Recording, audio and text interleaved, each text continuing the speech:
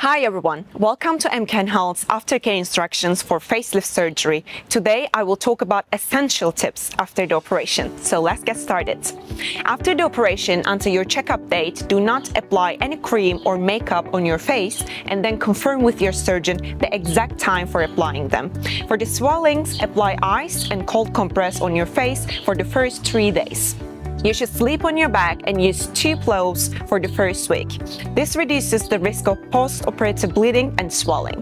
For 2 to 4 weeks, try to eat something easy to chew so that you don't put much pressure on the stitches. You also should not consume hot drinks during this time.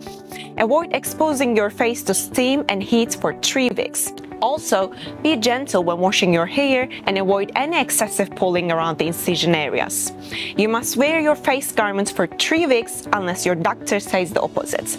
It is very important because it helps to support the tissues on the face as they heal and it reduces swelling. Also, during this time, it's important to avoid any activities requiring you to push, pull, lift, or bend over. Also, please avoid sexual intercourses for 2 weeks because your body needs to rest. It is also recommended to avoid swimming for a month. The sun exposure is important after any operation. Please protect your face, especially the incision areas, from the sun for 6 months.